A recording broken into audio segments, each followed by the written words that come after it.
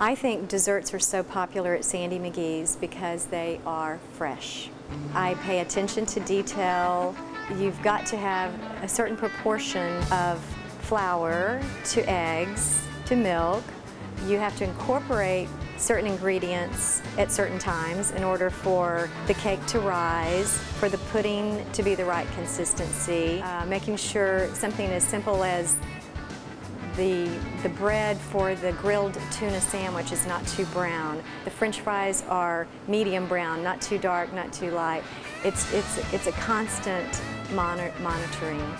If you find that things are morphing into an item or a recipe that you think that this is not how it started, then you just get back to basics. I have to literally come in and sample the broccoli cheese soup, the poppy seed dressing, the tortilla soup. It's a tough job, but somebody's got to do it. But it's human nature to take shortcuts, and I just won't allow it. Yeah, you can't be afraid of hard work. And you better know how to go in to the kitchen and prepare it yourself.